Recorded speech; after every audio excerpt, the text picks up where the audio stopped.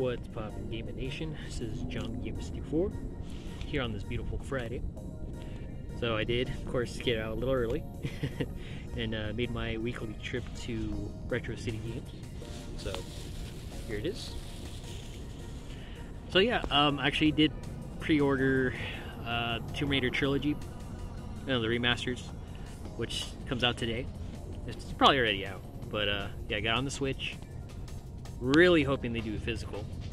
So Aspire, the ones who are actually doing the remaster, said, guess they're not doing a physical at this time, but I mean, same with Bomber Cyberpunk. At first, strictly digital, but then they made the announcement a month later, oh, it's coming out in December. So cross my fingers for Tomb Raider remaster. Physical. Oh, and I guess there was a news article saying that the rideshare companies are going on strike on Valentine's Day for some reason or another. So we're gonna see if that's even true, because that's how I'm gonna get home. I mean, I could walk home, but sometimes you're a little too tired from work. So, yeah. I guess we'll find out.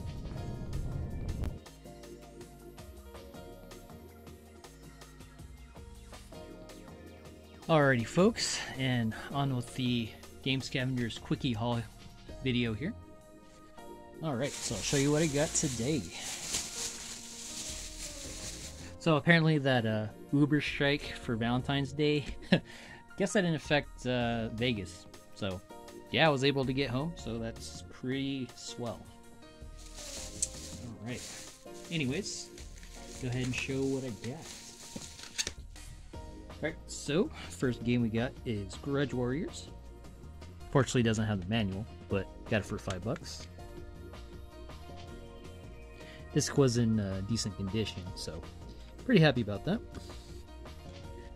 Next game we got Destruction Derby 2 on PS1 as well.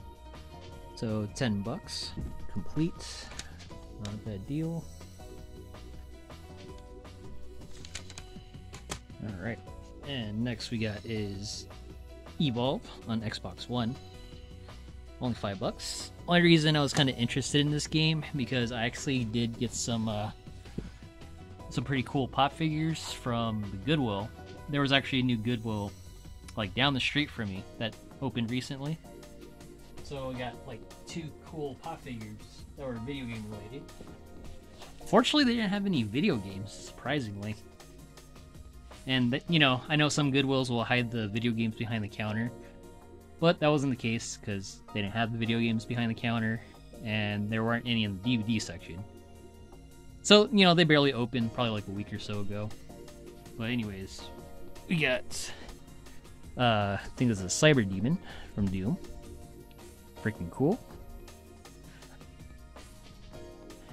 And then the other one is this big monster looking pop figure.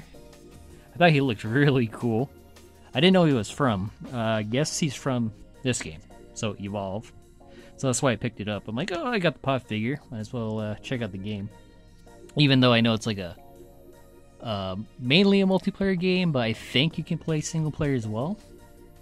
It's just not an official single player campaign, but you are able to play it single player. So yep. Pretty sweet.